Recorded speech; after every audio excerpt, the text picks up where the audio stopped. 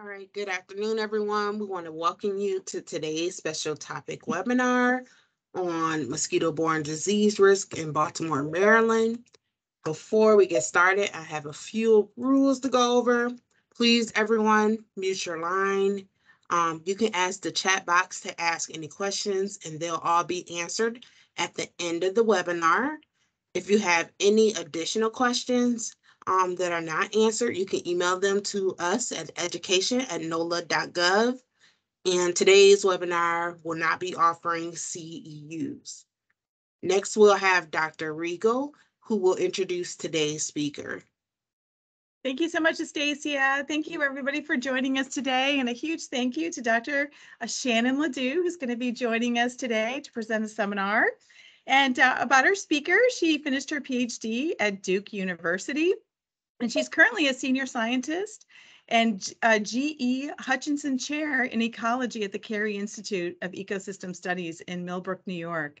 Her research examines how climate and human land use influence ecological communities associated with vertebrate disease risk.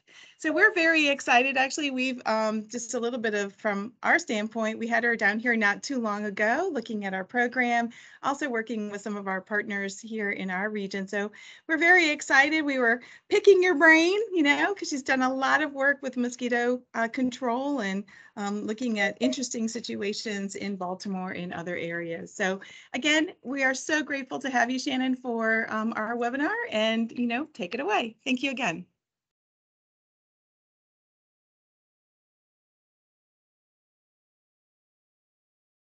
You're on mute. So Shannon, you're gonna have to unmute yourself. All right, is that better?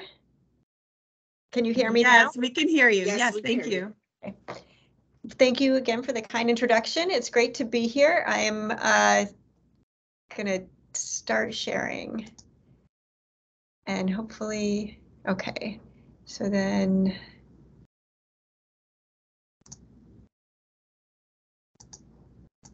all right, mine went to slideshow and yours did not. Let's see. Great, so yours, I think, is not moving. Yeah. Stacia, any suggestions? Stacia's good at this. Says it's presenting. So make sure that you chose PowerPoint and not the window. Okay, maybe that's when you shared. So right. I did exactly that. Yeah, so right. So now we're on your second slide. Yep. Okay, yeah, okay, so first slide. There we go. Thank you all for joining. I am in New York right now at the Carey Institute of Ecosystem Studies, but the work I'm going to talk about is out of Baltimore. And bear with me, I wasn't sure exactly who would be on the call, and so there's some kind of general introduction and then more specifics about the research. The research is the culmination of, and it's actually still ongoing, but a lot of different people's input, and I like to acknowledge them up front. Paul Leisman at University of Maryland, who's an entomologist and mosquito expert, as well as environmental justice experts Don Billier and Jacoby Wilson at the University of Maryland, Baltimore County and College Park campuses, and citizen science expert in community engagement, participatory engagement. The kind of terminology around that field has really evolved since 2012 when we started this. Rebecca Jordan, who's now at MSU, as well as collaborators at Rutgers, Dina Fonseca and Andrea Gacy, and a whole bunch of master's, undergrad, and PhD students, as well as one high school intern that have contributed, and I'll try to acknowledge folks as I go. But it's actually been the work of a lot of people, and I also want to say up front that Baltimore City Department of Public Works and the environmental health departments have also been engaged at various points. And I wanted to remember to point this out early, because what has not been engaged has been any control agency through Baltimore. The city does not have a mosquito control or pest control per se, Specifically, it's kind of under the umbrella of environmental health and not something that the city's generally been structured to deal with, which has been interesting. So I'm going to talk broadly about arboviral transmission, and so I just wanted to do a little definition kind of up front of the kind of terminology I'll use. In general, zoonotic arbovirus are things like West Nile virus, and so that's what a lot of the mosquito control and mosquito research in the United States has tended to focus on. These kind of zoonotic arboviruses. That's what has been more recently, in the past several decades, that's been the source of mosquito-borne risk for humans in the US. And these are viruses that amplify in vertebrate hosts that aren't humans. So in West Nile virus, it's a bird predominantly. And so a mosquito bites a bird and picks up the virus and then bites another bird, and the virus then amplifies in the environment and builds up in the environment. And occasionally it spills over into humans. It's a very rare event, luckily, and that's why we don't often see things like West Nile virus become huge epidemic outbreaks, because it's really limited by that complex interaction of a mosquito having to bite a bird, pick up a virus, survive long enough for that virus to amplify in the mosquito or to replicate in the mosquito, and then the mosquito's got to choose to bite a human. And luckily that kind of mismatch in what they're biting doesn't happen all that frequently. And so it's a limited transmission. It's also something that's really hard to get rid of. You can't just quarantine or separate humans and mosquitoes and hope to end the cycle in the environment, because it survives in that non-human vertebrate reservoir. There's also a suite of mosquito-borne diseases that, while originally were zoonotic in having a non-human vertebrate reservoir, they are currently perfectly fine being transmitted directly between mosquitoes and humans. So the humans themselves are the reservoir for these. Chikungunya, dengue, yellow fever, Zika. We've certainly all heard more about those in recent decades. And while predominantly of greatest concern in warmer tropical environments where the mosquito life cycle can allow for viral transmission to be ongoing all year, we're increasingly seeing outbreaks and local transmission in predominantly urban areas in the US. And so while the urban transmission, that is mostly transmission that doesn't require a zoonotic reservoir, is increasing globally, we're also seeing increase into temperate regions. And albeit the more tropical parts of those temperate regions as listed here. So you see dengue, chikungunya, Zika. These are outbreaks with known local transmission, which have really been much more frequent in the last decade than in the previous decades. Of course, most of these are transmitted by Aedes aegypti, the yellow fever mosquito. Dengue virus is the most prominent and has the highest morbidity and mortality across the globe right now for urban areas. And we don't tend to worry about dengue or Aedes aegypti in most of the temperate region. It is more sensitive to cold temperatures, and yet it can't just be cold temperatures, right? There used to be mosquito-borne diseases that were very frequently the cause of outbreaks. In this map here is from a paper from 2018, but it shows the US, and these are specifically yellow fever outbreaks across the Northeast and Gulf coast of the US. And so we know that in the early history of our country, there were a lot more mosquito-borne outbreaks. And so we know that this species could certainly survive and be problematic north of where it is. And we also know that the reason it's not is a lot of the human infrastructure that's been put in place to separate urban populations from a lot of nature, including 100 years of water removal and water security that removed a lot of exposure for urban residents to waterborne disease, but also removed a lot of potential for mosquito habitat and for flooding and resultant mosquito habitat. And so this is a picture from a watershed in Baltimore, and all of the little lines on it show places where there used to be streams. And the thick lines are the streams that were allowed to remain after the mid-1800s, and everything else was buried. And so across cities, across the US, impervious surfaces were used and sewer systems were used to really remove water from the daily lives of most people, at the same time as providing drinking water, potable water. And so that water security means that people didn't have to store water either. And that's really separated the kind of urbanization process in the US and the temperate area from less developed, more rural areas, and from some of the less developed tropical areas, which is just another layer on top of having seasonality like winter that really has reduced exposure to mosquitoes.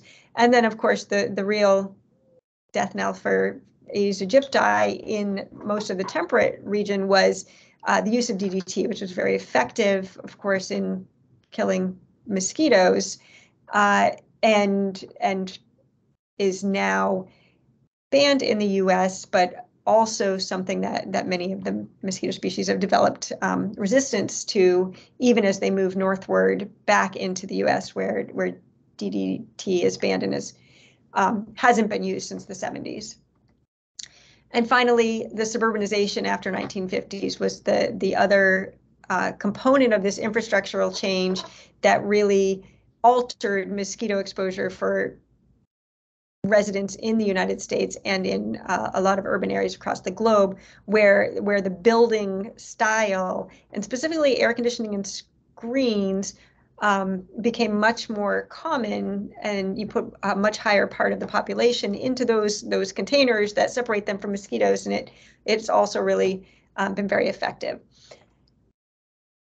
Now, that's all to say that things have been very effective, but there's also a lot about that way of kind of building a sanitary city that we now recognize has other consequences for human health. And so I'm sure everyone's familiar with more recent pushes to green our cities, to re-daylight the water, add water back into that urban infrastructure, add nature back into that urban infrastructure. And there are many health benefits for that. And I'm not gonna try to acknowledge all of those, but I want to say up front that today I'm going to talk about some downsides, and it's not to suggest that they should be weighed more heavily than the numerous and increasingly discovered positive aspects of bringing nature back into the city. And so these are maps. So the top one is that same yellow fever mosquito. And again, I'm highlighting here, this is a map from Kramer 2015, that there's a real hard kind of northern limit to where we're still seeing this mosquito, although it pops up in temperate regions, and there's evidence that it is established. It's certainly established in New Orleans. But today we're going to talk more about this second mosquito, which has only been globally dispersed since the mid-80s and is capable of transmitting all the same viruses as the yellow fever mosquito, but it is much more tolerant of cool seasonality and winter conditions. As you can see here, it's much more abundant across the US East Coast. Although it's spreading fairly rapidly. So the tiger mosquito, Aedes albopictus, like Aedes aegypti, was originally sylvatic and had this would be a tree hole mosquito that would have bred in things like these bamboo holes here. It reproduces by laying these eggs that are in the picture here that are very resistant to being dry. And when tire factories started storing tires before exporting in areas that were very close to wooded areas, the understanding is that the mosquitoes laid their eggs in the tires were then dispersed across the globe, and now we have tiger mosquito across the globe. It is an opportunistic feeder. It will bite what's most common. It does seem to bite mammals more readily than other animals. But the more it's studied, the more it is found to be willing to bite what is common. Unlike Aedes aegypti, it does not always seem to, fewer of the studies seem to suggest a focus on humans, right? So it's biting much more opportunistically and at the moment, although every new study provides new information that seems to suggest it's very adaptable and changing quite quickly. So mosquitoes have a complex life cycle. I'm an ecologist, I'm a community ecologist. Most of my work is aimed at trying to understand how the different interactions that occur amongst species and with different contextualized climate and land use environments influence the function of the system. And so in the mosquito case, the juveniles require water. That aquatic habitat has to be persistent long enough for the juveniles to go from the egg stage through to an emergent adult. All of that happens faster as you warm it up, but of course there's some threshold after which it becomes too hot. The water evaporates and or is thermally not conducive with life. And there has to be food in the water for the juveniles to grow, and most often that's initially seeded by plant detritus, but an entire microbial community builds up, and fungal community and algal community over time that all influence how those juveniles grow. So there's a whole aquatic habitat that drives the juvenile development. That's really important for what species of mosquitoes you find in a location and the fitness of those mosquitoes, as well as the abundance. As an adult, the mosquito also needs plants. Males feed on plant nectar and sugars, and plants provide microclimate adjustments for humidity and heat, shade. The adults are much more sensitive to swings in microclimate than the juveniles are, and of course the female requires most species of blood meal in order to produce eggs, and some species will focus on specific types of animals for those blood meals, and others are more opportunistic. The tiger mosquito has been, I've said it's competent for several of the same arboviruses, those viruses that have adapted to be directly transmitted by humans, as Aedes aegypti. And one of the data points is exemplified here from this 2018 paper that highlights a 2014 outbreak in Japan that was really centered around parks in the city of Tokyo, and was entirely Aedes albopictus, the tiger mosquito, was the vector implicated in transmission of this outbreak. The parks are important because Aedes albopictus seems more sensitive to drying and the kind of impervious surface conditions that Aedes aegypti is much more adapted to surviving. And this is a more temperate region, and aegypti is not as common, but the outbreaks were predominantly around parks, which is where people tend to go to find nature in the city and not necessarily to be infected by nature. It's not something we've necessarily built into our framework for understanding how we can add nature back into the city. So the rest of the talk, I'm going to talk about this case study, which is in Baltimore, Maryland. We started working in Baltimore partially because that's where several of us were located, but also because the National Science Foundation supported an LTR site there. So there was good infrastructure for interacting with community groups and other researchers in the city. And Baltimore also has this very fine scale neighborhood heterogeneity where you can walk from one neighborhood to the next within 2 kilometers and have a really different environment. This is from the neighborhood, it's from the Baltimore City, but neighborhood health indicators. And the different neighborhoods are outlined here, and they go from red with a minimum life expectancy at birth of 66 up to these green areas more on the outskirts that can max out closer to 86. So this 20-year span in life expectancy just within the city and really within walking distance from one neighborhood to the next. And a lot of that is lined up with what's become known as redlining, the legacy of redlining. Here I've put the Hulk security zone map, which was the federally funded and supported system of ranking parts of cities in the post-World War I and World War II era, but often into the 60s and early 70s to guide banks in where to lend money for purchasing homes. And so they had this ranking, and red here is hazardous. These are parts of Baltimore City that were deemed hazardous by this ranking, this federally supported ranking. And it's no surprise now that these were all these were predominantly neighborhoods that were at the time African American. In other cities, maybe different minorities, but they were minority neighborhoods in zones that were deemed too hazardous to invest in homeownership.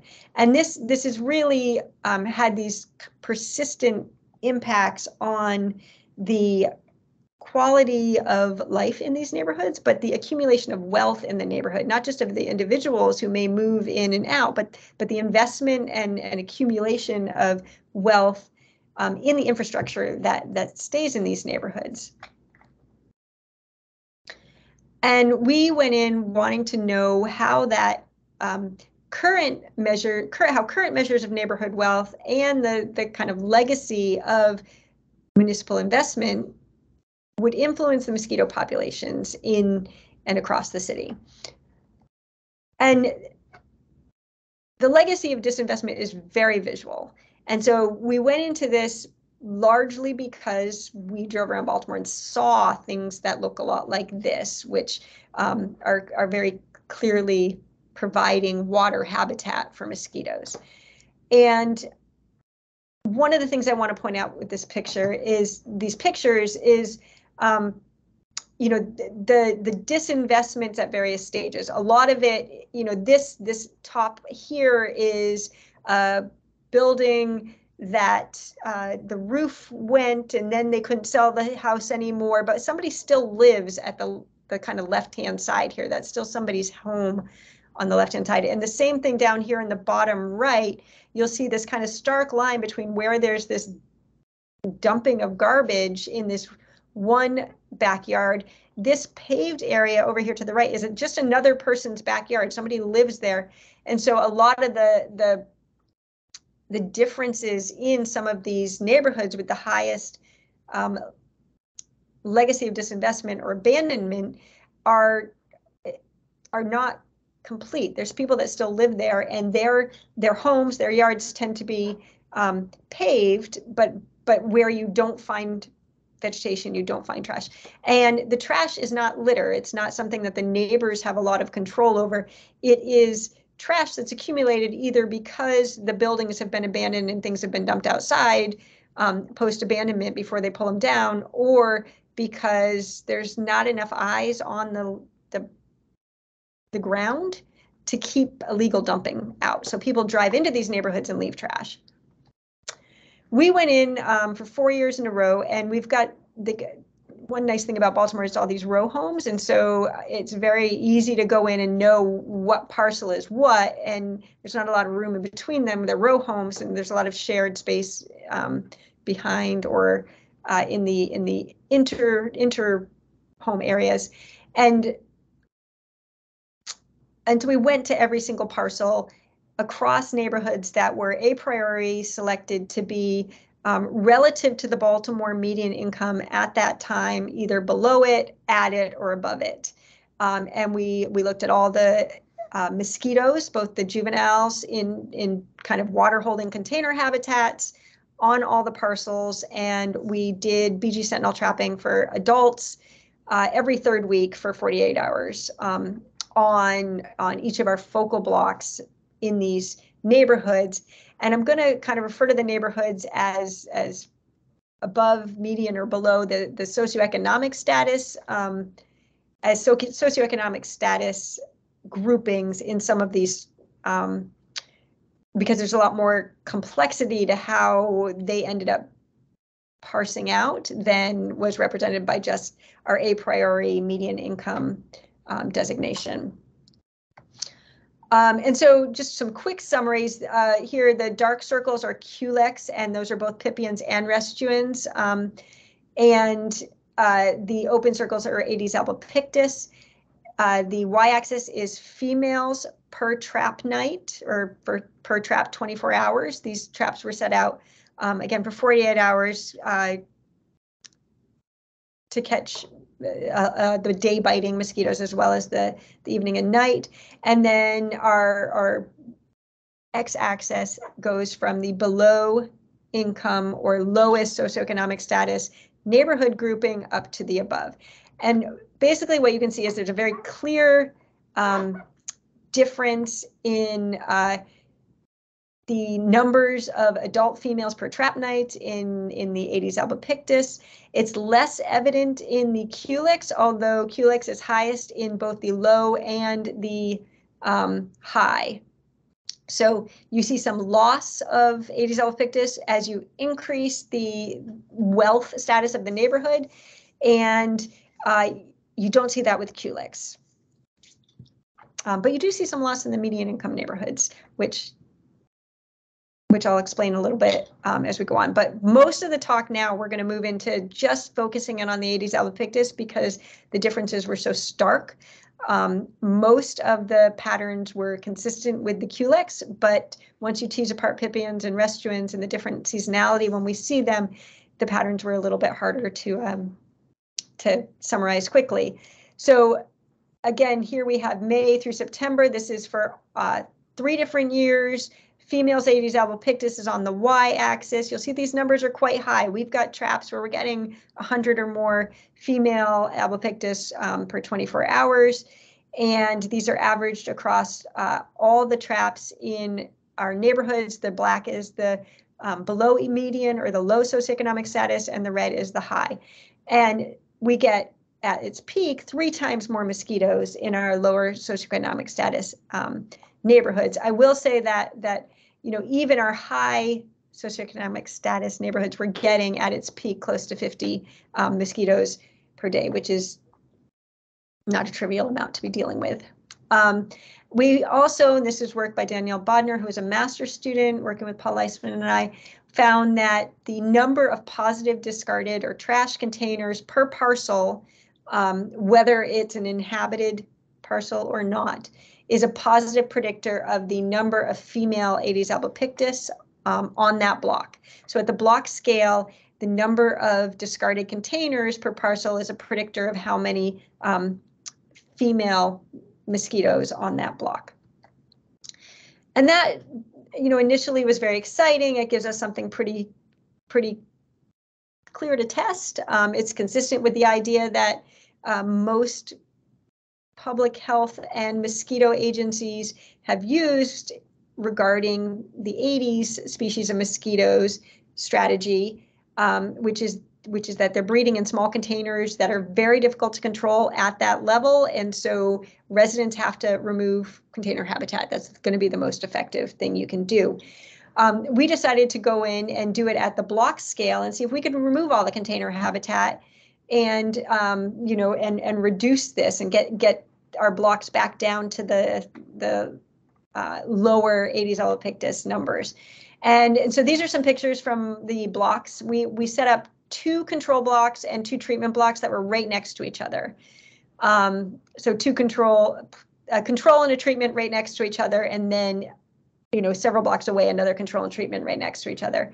The things they had in common were they all had some abandoned buildings on them. These were all in our lower income areas.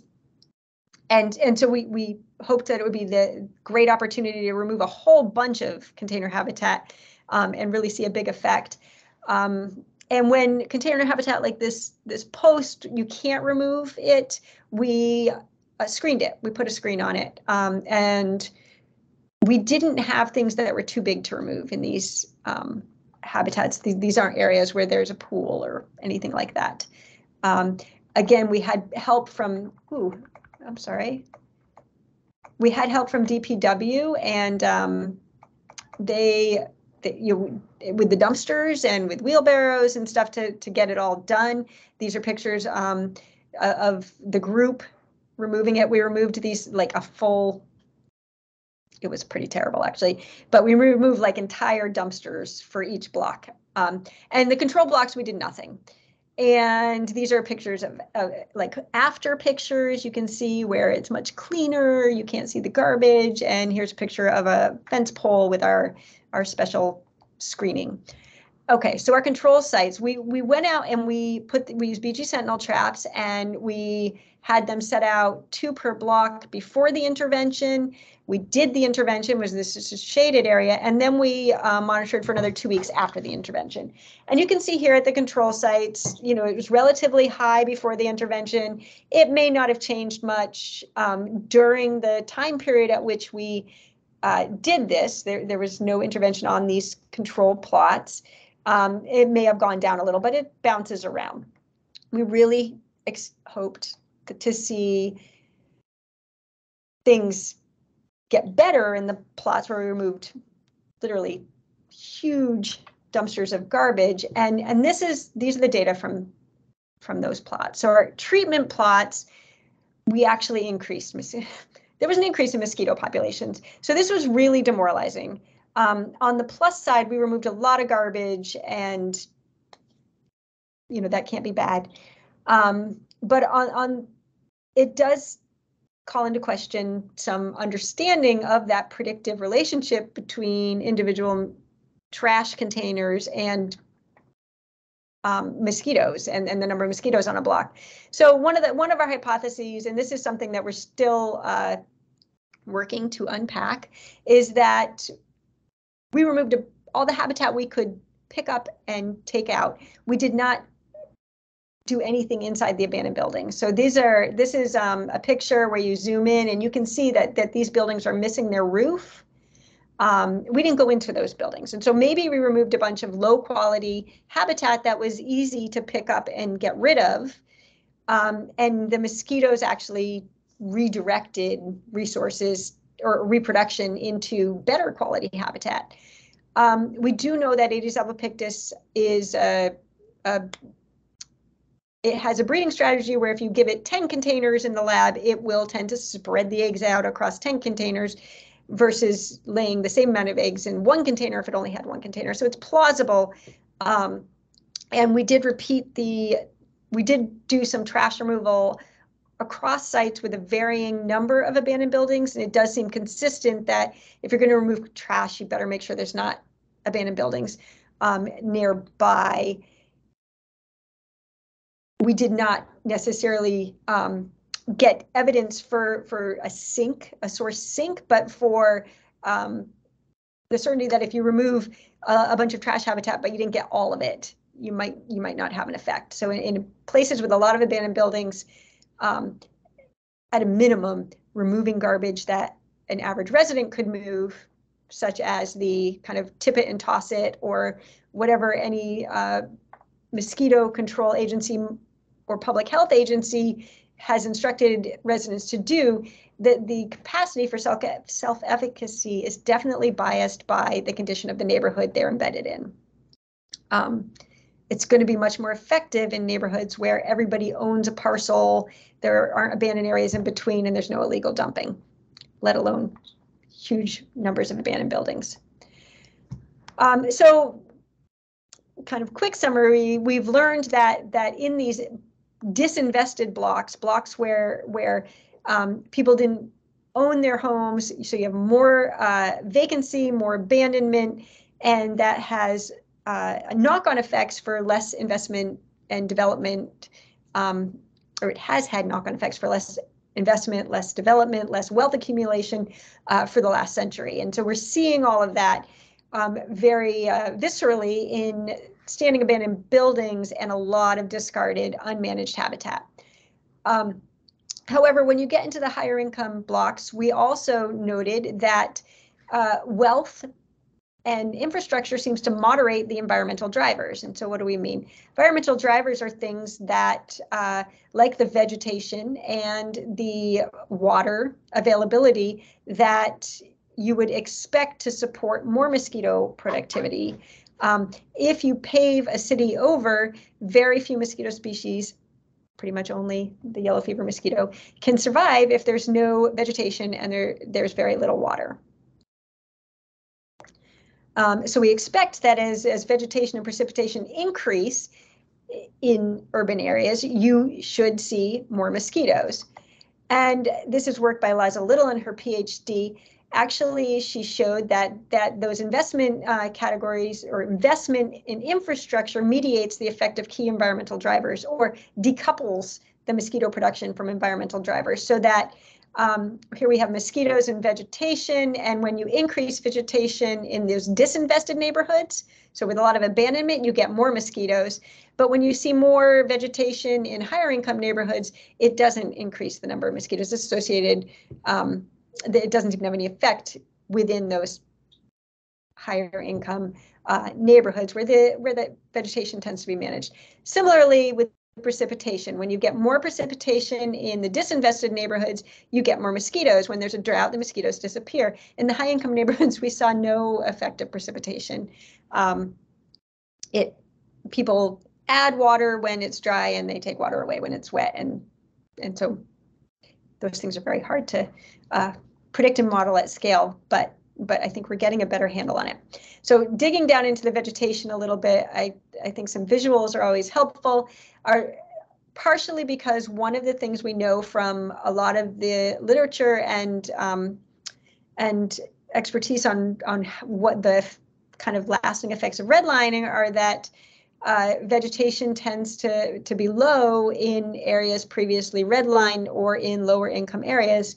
And this area, that would be true if you're going from our median income to our high income, but when you take the lowest income areas where you have a lot of abandonment into account, vegetation is actually pretty high.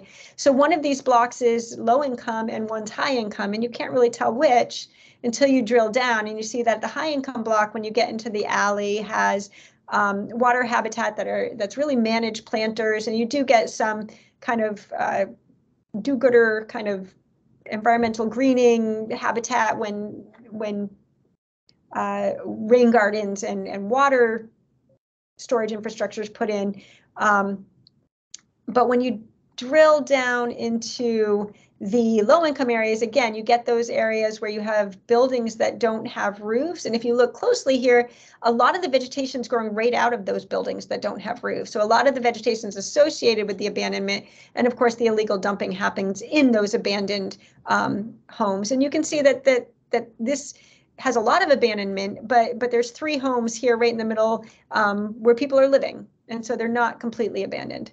So we know that juvenile habitat increases with disinvestment, and that this does result in more adult mosquitoes, although there's some questions about process and mechanism that we need to figure out there.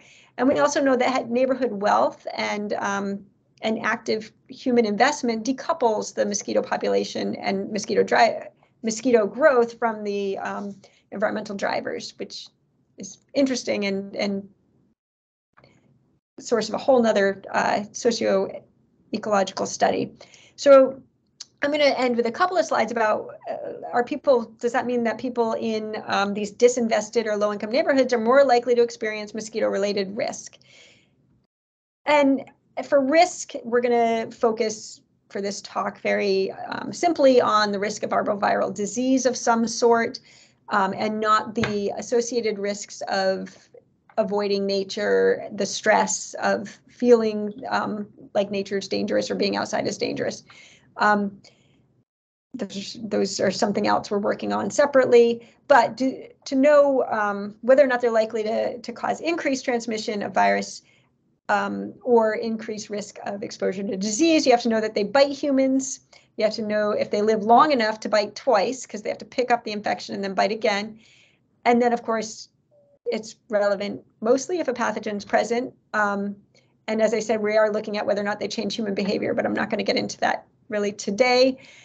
So they are more likely to actually, these are our data on blood meals from those adult mosquitoes. This is just for albopictus. Culex showed similar patterns. And these are for human, the proportion of human blood meals. And so in our highest income, for the next several slides, I'm going to use pictures to show from the disinvested to the highly invested neighborhoods. And you can see the proportion that bite humans, the proportion of human blood meals from our mosquito pools increases as you go from the lowest income up to the highest income neighborhoods. So they do bite humans. They do it more. They're more likely to bite humans in high income, although it's about the same number of human blood meals total because we had so many more mosquitoes in the lower income neighborhoods. What are they biting when they don't bite humans? Well, it turns out it's rats. And so there's about 80% of the blood meals in the low income neighborhoods came from rats. And also the missing proportion in the higher income was predominantly rats. Cats and dogs and deer were also picked up in all of these, but it's mostly a rat versus human story. And we don't know what that means. So do rats detract the mosquitoes from humans, or are the humans just avoiding the mosquitoes or are there just more rats than humans? And both of those things may be true. We do know that we ask humans in these neighborhoods, again, now the high income's on the left, I apologize for the switch, and the low income's on the right. We ask humans how much time they spend outside, and when they are outside, where are you, to try to see if human exposure is really just a measure of human density in these areas, which is actually about the same even with the abandonment. And people in the higher income neighborhoods are more likely to spend time outside in a yard or a garden than in the low income neighborhoods.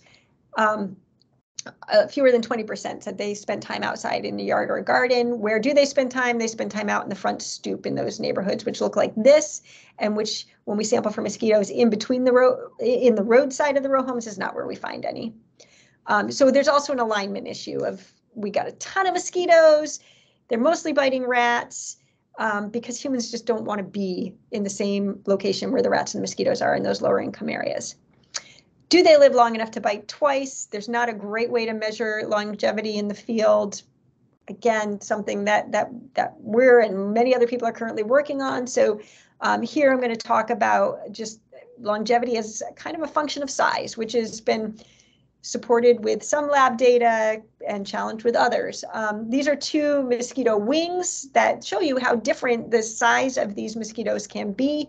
And this is work that was worked up by a high school intern, actually, here in my lab in New York, measuring wings for a summer.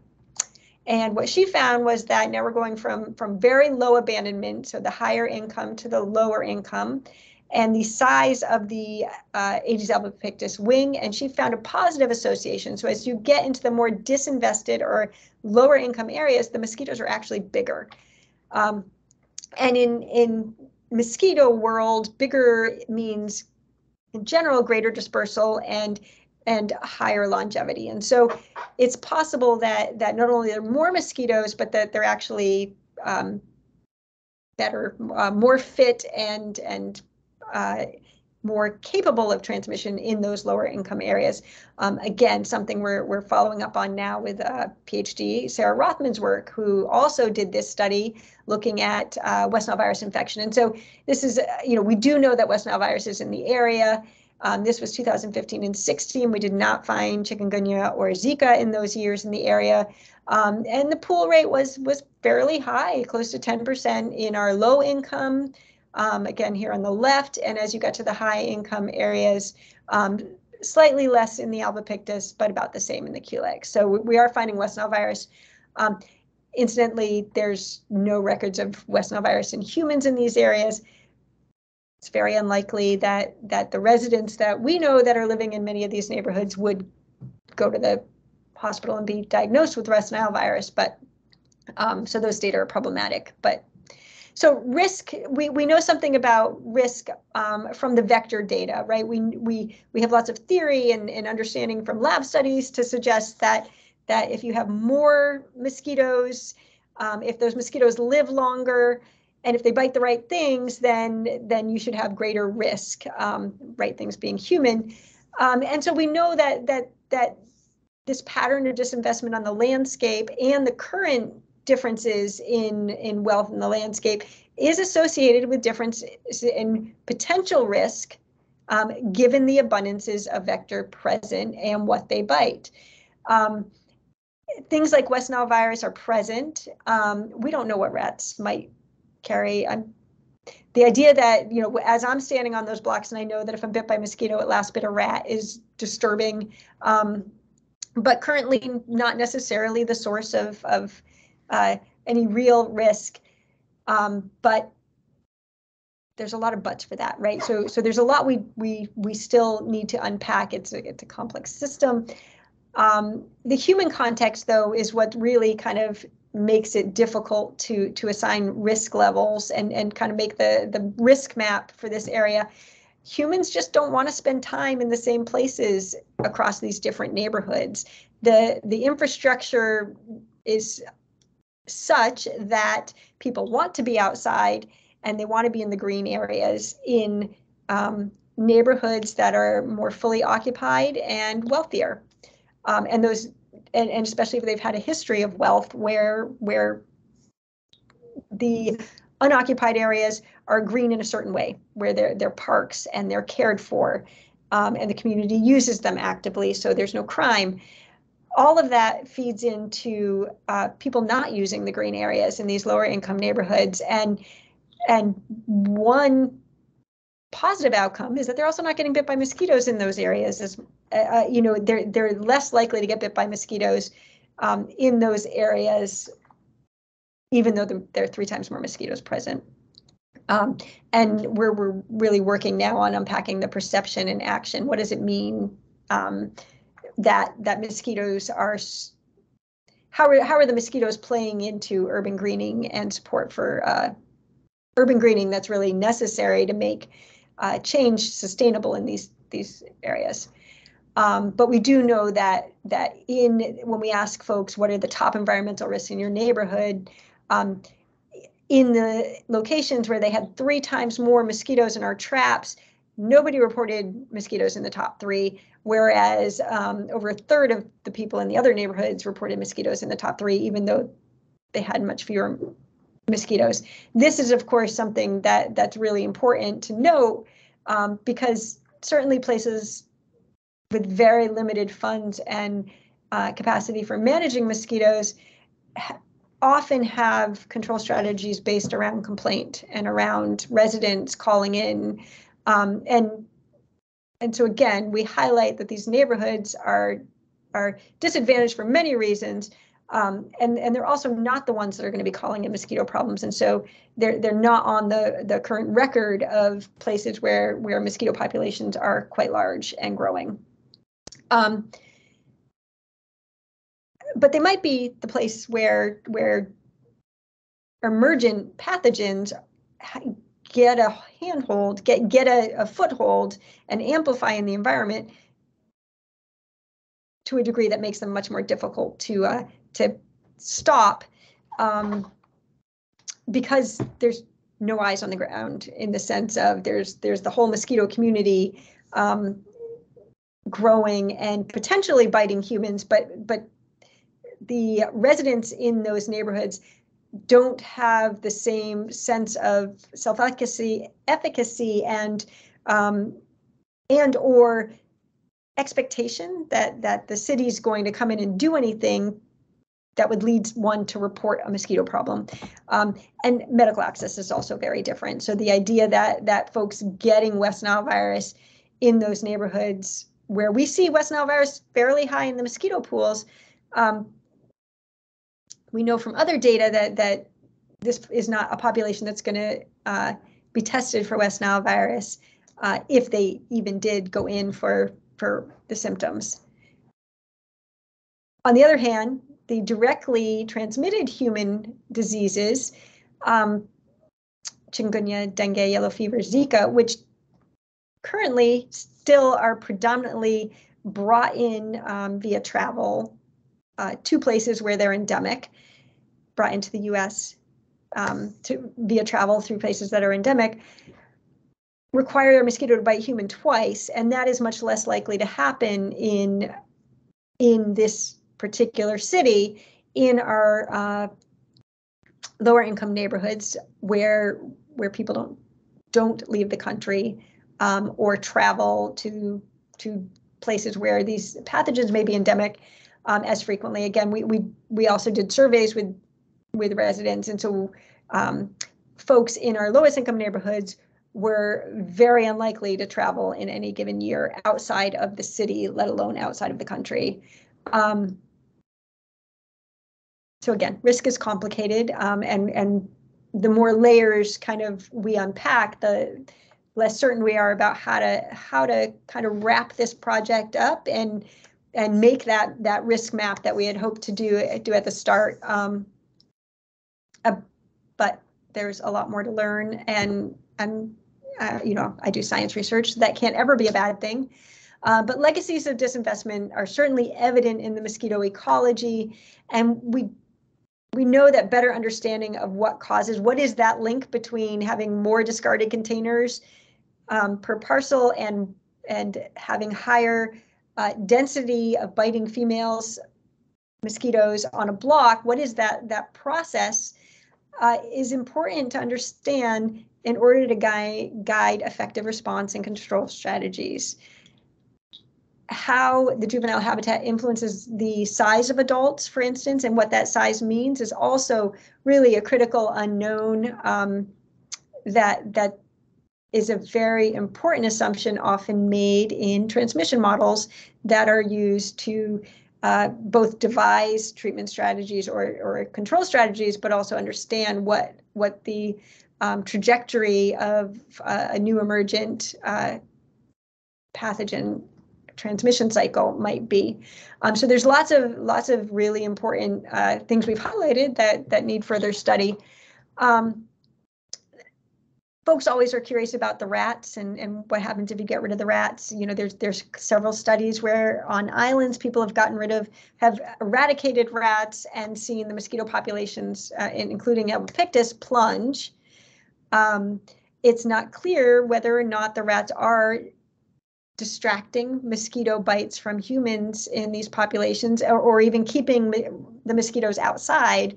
These are often, even in the wealthier neighborhoods, row homes that don't have a tradition or culture of screens and air conditioning. And then the idea of source sink dynamics and the potential for kind of perverse outcomes of habitat removal. If you only remove the habitat, you can. So with that, I would thank, again, all of the residents that participated. Again, we had a bunch of outreach components and engagement components that are a whole nother study trying to understand how residents in these communities perceive nature, how they interact with nature, and then how the mosquito exposure influences that are still being worked out. And of course, funders, mostly National Science Foundation, USDA, and the Northeastern Integrated Pest Management Center. And with that, I may have time for questions, but thank you so much for attending.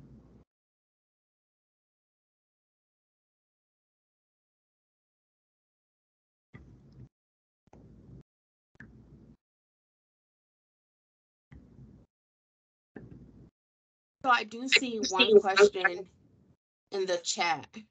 In the chat. When you are saying that people in lower income neighborhoods are less likely to be tested for arboviruses like West Nile virus if they seek medical care.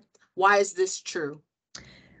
So in this setting where we had several focus groups and we did these surveys and we asked people things about their medical access, and most of the residents we spoke with would not go to, having a mosquito-borne illness was not on their radar, and flu-like kind of West Nile symptoms, obviously not the neuroinvasive disease, would not bring them to seek out medical attention. Very few people had a primary care practitioner, so this was predominantly through ER visits. And there's some literature that suggests that ERs in urban areas are less likely to test for West Nile virus than doctors in more suburban areas. There's a perception that it's less common, that it's not going to be a risk factor in more urban areas. And so it's just not tested for. It's actually something we worry about with Lyme disease as well. I have a follow-up question myself, and Claudia, you may be able to answer this one too. Is it because West Nile virus isn't as prevalent there? Because I wonder here, you said urban areas. So I wonder here in New Orleans, where we do get West Nile positives in our mosquitoes, are the hospitals not testing for that? No, so this is Claudia. So actually it's a reportable disease. So if someone goes, and I think there's pretty good awareness actually. And so if someone is having those symptoms, and again, the vast majority of people aren't going to be symptomatic. So, but the folks that are, perhaps, I actually do think we have good awareness. The other thing is our blood gets pooled, right? If you donate blood, it gets pooled and there's automatic testing of that as well. So that also gives you a pretty good idea if there are asymptomatic cases. And in fact, in New Orleans this year, about a month ago, we did have presently, we think the person was not symptomatic, but we had a blood donor. So again, Stacey, I think we have pretty good awareness in our region. Thank you.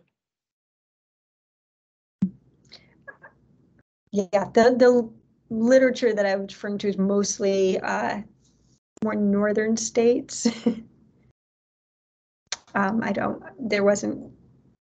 Louisiana wasn't one of the states surveyed.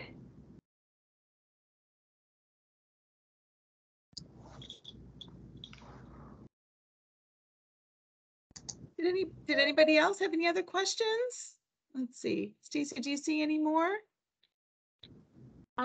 No, I don't see any more in the chat. I do have one more question myself. I was listening when you were mentioning about, I think you were saying that the people in the lower income areas were less likely to be hanging outside. Is that what you were saying? Yeah, so we asked people, we went door to door and did these surveys, and one of the questions we asked was, do you use shared community green space? Do you use the local park? And then when you are outside, where do you spend time?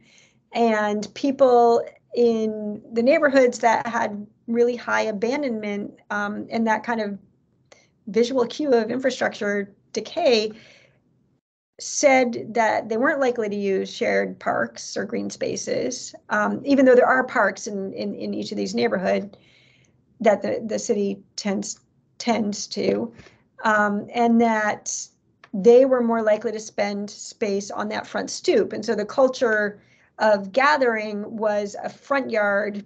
These aren't yards in the sense of kind of green space, but of stoops right on the road. That's what the culture of gathering in a lot of these neighborhoods is. And as we moved into what were the higher income neighborhoods where everybody had a yard with a backyard that was often gated and green with tended plants and things. That's where they wanted to spend time. We sampled in both sides of the row home, and we didn't find as many mosquitoes on the, we almost found no mosquitoes on the impervious side. Our traps found mosquitoes on the green side. So it was a misalignment of where people spent time, even though it was still their parcel, it was still their yard. The structure itself seemed to be a barrier to the mosquitoes, but it was also a barrier to the people. Does that? Okay. Yeah, that clears it up. Thank you. Great. Well, super interesting. I think there's, you know, we've done lots of surveys here as well, especially with actually with abandoned tires, and I know with insecticide use. So I know I need to go back and read those publications because it'll be super interesting to see how it maybe parallels or not.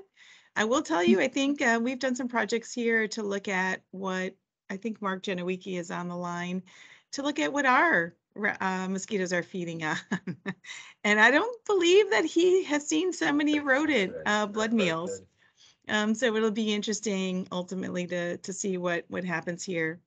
But anyways, I don't want to keep everybody. It's already 3:04, but we are so appreciative that you came and shared this information with us. We love that everyone, you know, joins in. And so again, for any of those that are on the line and you're not on our email list, we're at education@nola.gov. So if you want to get notified of upcoming events and really wonderful webinars like these, I think it's super important. And again, if anyone has any additional questions that you think of and we need to get them to Dr. LaDeau, please, you know, email education@nola.gov and we'll make sure to put you in contact with her. Stacy, do you have any other final notices for the group?